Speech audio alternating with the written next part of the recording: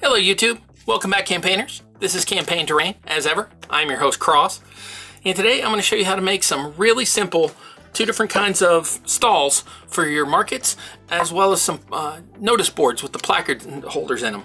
So these are really super simple. They are cheap, they are easy. I think you'll enjoy it. So stick around after the bump and I'll show you how to do all these things. During the bump, please like, share, subscribe, a couple other links for you to click on. I'd sure appreciate it if you could help out the channel. And that's it. I'll see you in just a minute. Thanks for coming.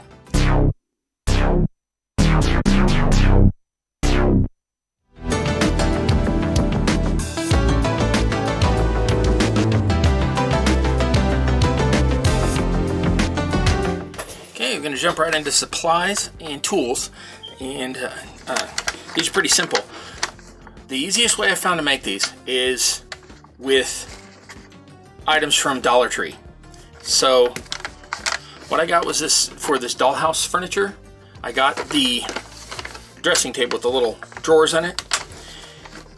I'm not sure exactly what it's called, it's just dollhouse, and it's this table. That was $1. You'll see how we use it in a minute. I also got these fake Jenga blocks, which are just called Tumbling Tower Game, also at Dollar Tree. So those blocks are right here and come out to make a pretty good size when you combine them into different shapes, glue them together. So we'll cover those in just a second. But they start out like this. We'll just open that up and use those in a moment. Okay, you're gonna need some tongue depressor type popsicle sort of sticks. I suggest these. They're wider, they cover more space, they're easier to use than the popsicle sticks. You don't have to glue them together as much. The craft sticks will work, popsicle sticks will work, but these with their larger size will work better for you. And that's it for the main body. To hold them together, we're going to need glue. You can pretty much use any kind you want. I experimented with PVA glue, with the go-to I used in another video, with tacky glue, and with various kinds of super glue with the baking soda trick. All of them will work for you, whichever one's convenient for you. So basically you're just gonna need a glue for those. For this particular experiment, for the video, I'm gonna be using my trusty hot glue gun, but that is not required. Hot glue actually doesn't work as well as the others. It's much quicker, but it leaves more gaps in wood. I'm just using it because it's expedient. Okay, to cut all of the pieces of wood, you're going to need either a pair of scissors, a pair of nips, a knife, or a saw. And it really comes down to which one you want to use. I used a combination of these for different types of wood and different shapes. So saw, knife, nipper, scissors if you need them. After the cut, to smooth off the edges, you're going to want, I have a sanding stick that's sandpaper on a stick, but you can use any sandpaper work for that. And then if you really want to, there's a vise for holding the pieces together while the glue dries. I mean a clamp, not a vise. That's purely optional, you don't need that. What I used for most of this, in fact, was a pair of, just strips of tape to hold it together, and you'll see that in a minute. Okay, so that's it for the parts we're going to need. I'm going to clear a couple things out of the way and then start the build. Be right back. Okay, quick word about cleaning up the pieces. As you can see, opened up the Jenga block thing. One of those has this copyright thing on it. You don't need to do anything about that because we can just glue that inside and it'll be hidden. You'll never have to see it. On the bottom of the, which will become the top of the dresser, on the bottom side, there's a trademark thing there.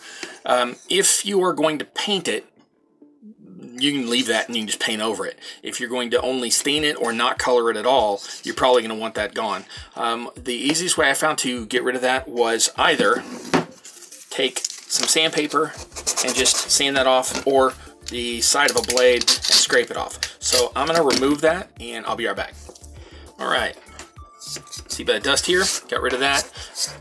To avoid potentially gouging into the wood and making it look bad, I went ahead and used sandpaper and sort of sanded that in a circle just to get rid of all that. Got a few, you can notice it if you really look, but you'd have to be looking for it to see it.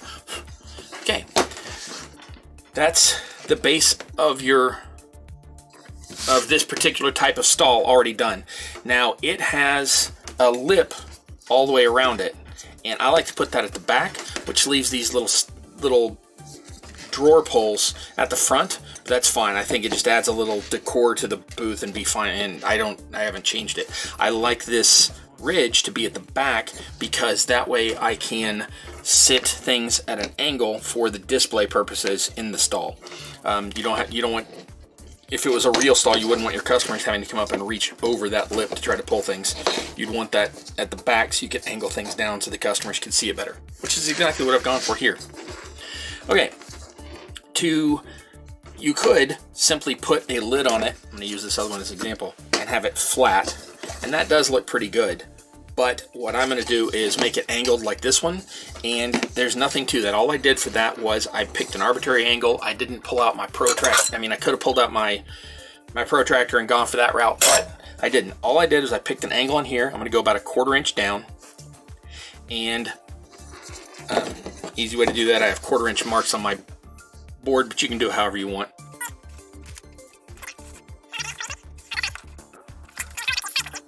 You want to make sure that's on the part with the ridge, the part that you're using as the back. So I'm going to make that mark right here and right here.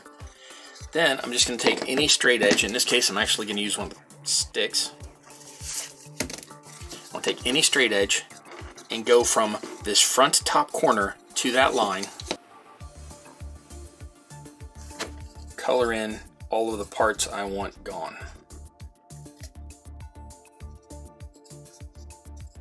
So I'm just gonna draw a line, and I know everything above that line I want cut off. Now, here's where it gets really simple. You can, if you want, take a saw and put it on that angle and cut all that, but you don't have to. This wood is really soft. So all I'm gonna do is take my nippers, line it up with that line, and nip my way through that. Not all at once. If you do it all at once, you end up with a weirdly shaped top, but you can just sort of cut your way through it following that line.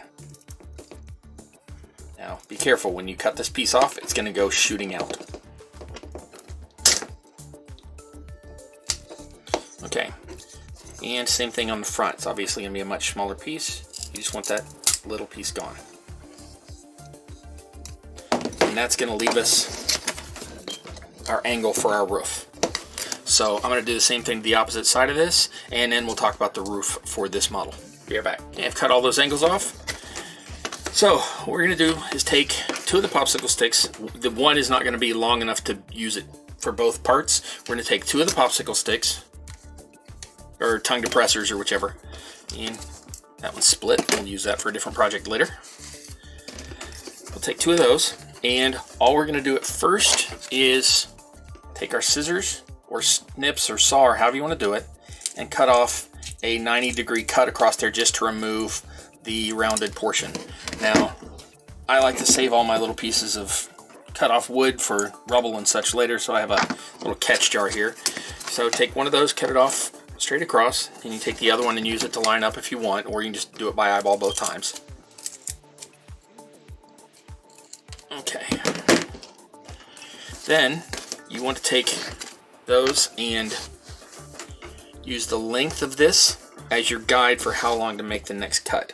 You want to line it up at the end of the depressor, right here, and then at the other end again. You can make a mark, you can eyeball it, you can just hold your finger there, however you want to do it. But that is going to be our length. So then go ahead and, when you do this, just be a little bit careful. You want to make sure to keep this piece flat. The blade is going to want to curl it. Whichever piece curls can end up splitting. So take like that, and then your second one, you can just use that to gauge your second cut. Just follow that line. And like I said, if you want to round off those corners a little, just take that to some sandpaper, and those are ready to go. Now, you want to take those and put them right next to each other, and then take another piece. Anything shorter than the distance between these pegs, because you don't want to run into those. So you want to take another piece of your, for want of a better term, lumber, and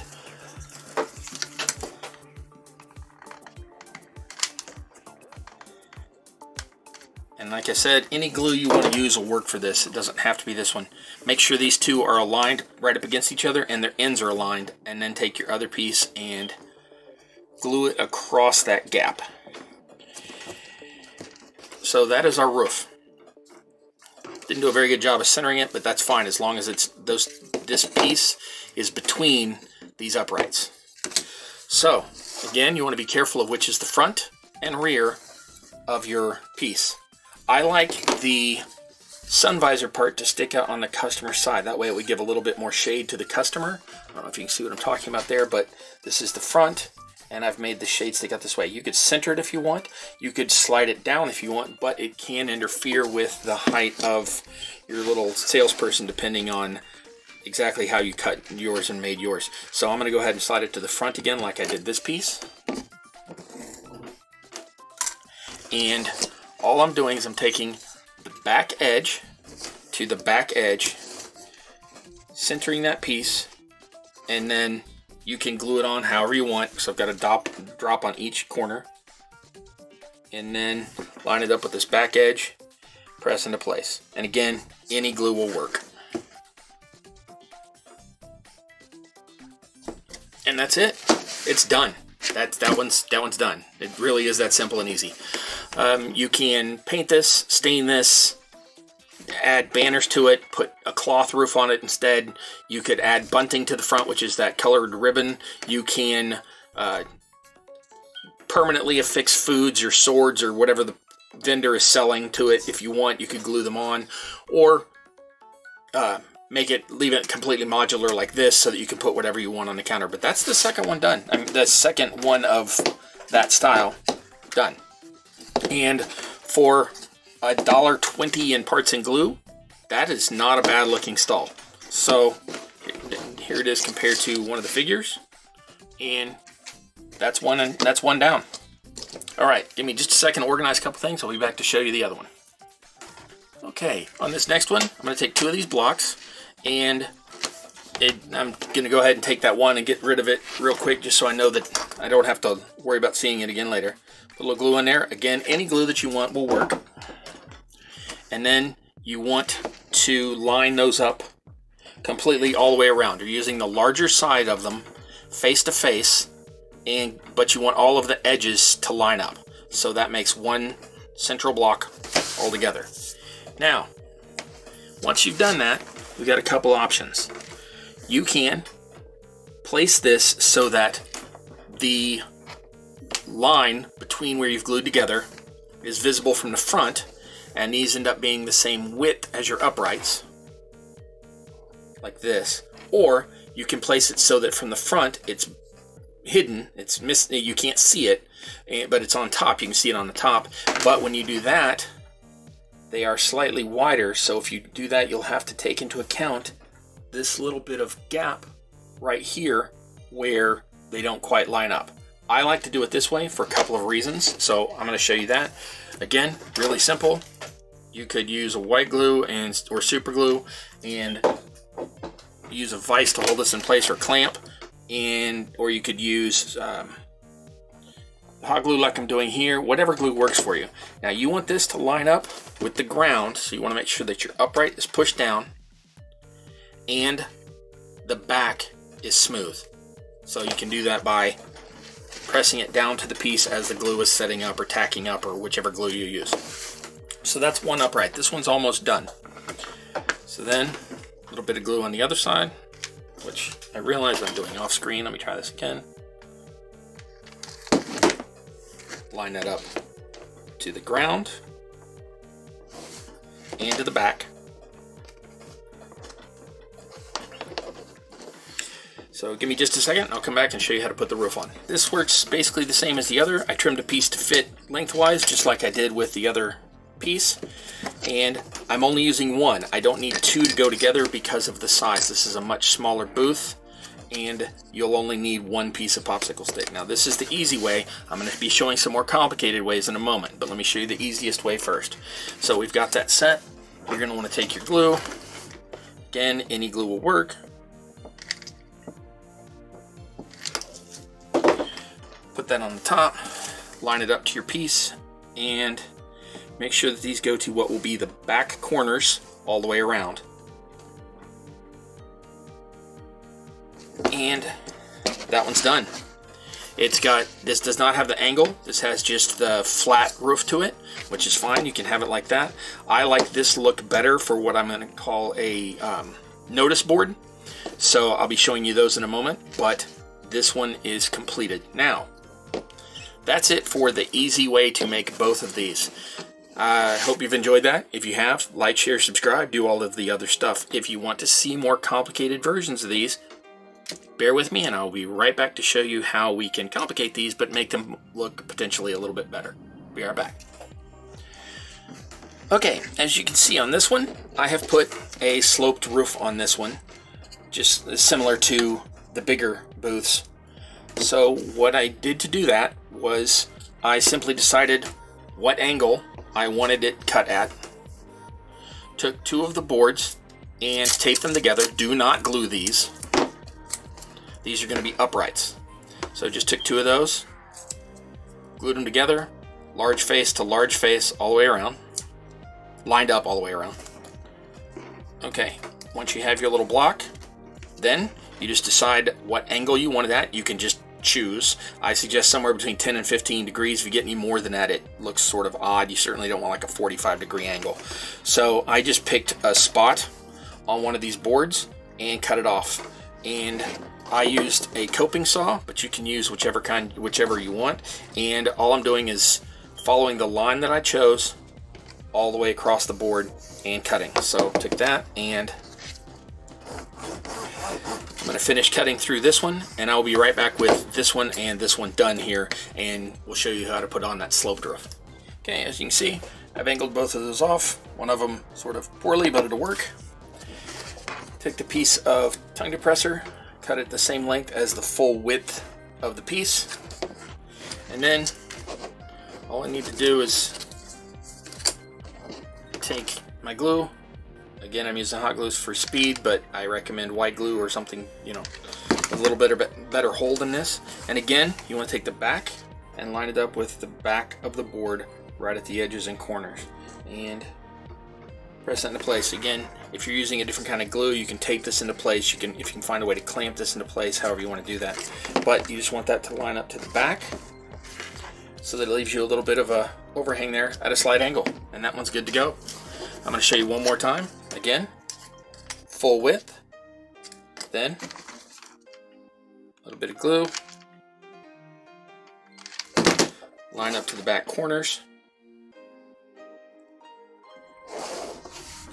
and press into place, clamp into place, pin into place, however you want to do that. But there you go, and you've got a couple more little stalls ready to go. All right, one last complication for these, and that is turning this one with the flat roof into a notice board. Oh no, I'm sorry, there's two more complications. All right, we're gonna have two more complications on this. Stick around if you want to. If not, that's fine. We'll see you next time. Please like, share, and subscribe, and I'll catch you the next time I'm around. The next two complications we're gonna do are we're gonna turn this into a notice board, and another one we're actually going to add a little countertop to, gives it a little more space on it, covers up those lines, etc.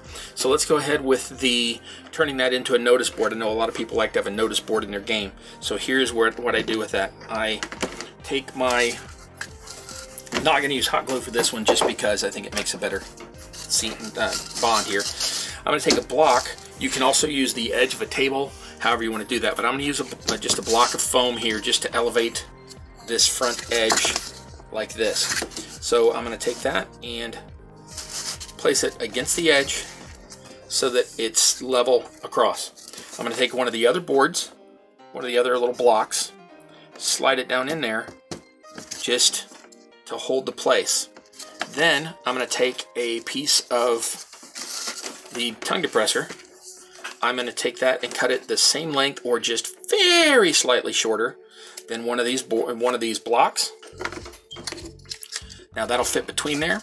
So we want to take that and place it in that slot on top of the board we're using as a spacer. And I'm going to sit that there. And we want to, now this is up to you, this next part. You can either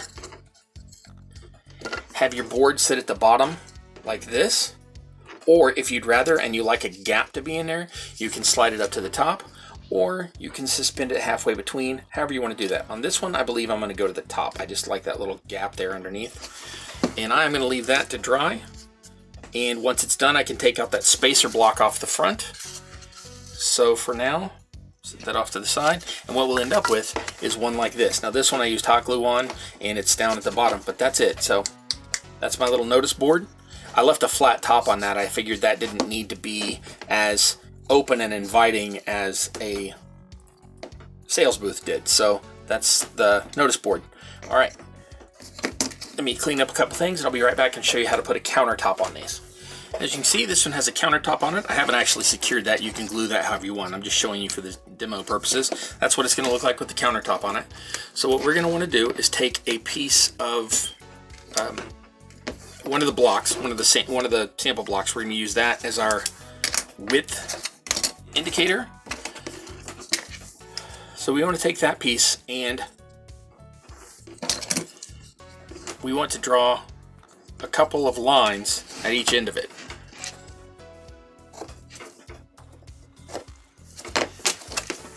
We want to take those and carefully trim to them. You do not want to use the scissors because that's going to bend this all up and this will break and fracture, and you don't want that. So make those lines a little darker so you can see them a little better. Okay, we're going to take that and make sure we're at the right width. We're essentially just taking these out of the corner here. Okay, so got that cut and it fits in there. I want to make sure that the back doesn't stick out. I can always just use a blade or a pair of scissors to trim that off if I want. And then at the front, we made this one off of the end, so I've got a little piece overhanging here. So what I want to do is make sure that it matches up like this one. So I'm just going to take, got one little jagged piece here. Let me trim that up real quick. Done. Then I want to make sure that this piece and this piece are about the same length. That's too short. That seems good. And I want these corners to be a little bit rounded, so I'm just going to take my sanding stick and round those off. And that is the finished product. I can then take that and place it in my little stall and move that in and be ready to go. Alright, that is all of these done. The next part I'm doing, I'm going to show you another way to make stalls like this from scratch without having to use the table. Okay, so I lied to you. I was going to complicate these a little more, and I'm not. I'll show you kind of where I was going with that. I made some of these just out of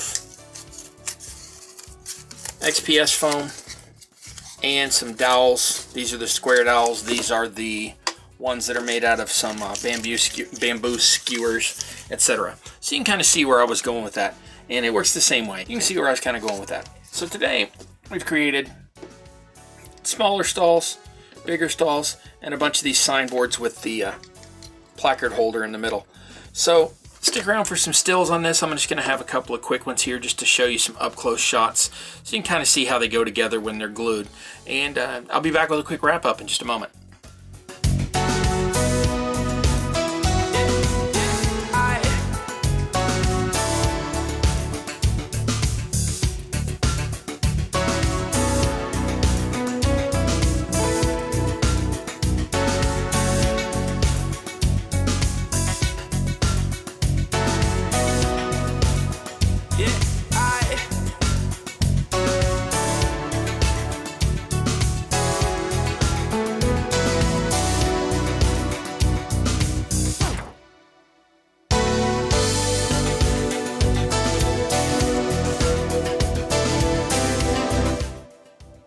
you have it, campaigners. Bunch of market stalls and notice boards. I might have gone a little bit overboard. I might have even shown you a couple ways to overcomplicate some things. But all in all, these are super simple, super easy, super cheap, super quick. And I hope that I've inspired you to make some things over. I like to inspire you to know that you can create it, you can design it, you can make it, you can easily find the things to make it with, and you can make it look good on your table and overall improve your game. And that's what I'm here for, just to inspire you and hope that I can teach a few things. I really appreciate you coming. Thanks for enjoying Campaign to Reign. Remember, like, share, subscribe, let your friends know. And I know you have been, because this week, by the time this video comes out, I will have hit 200 subscribers, which is really cool, and I thank you for that. So, enjoy what I've been bringing you. Like, share, subscribe. Check out the other links in the bottom. And in the meantime, till next time, just know that I'm your host, Cross. This is Campaign to Reign. I love you, and I wish you luck in your campaign.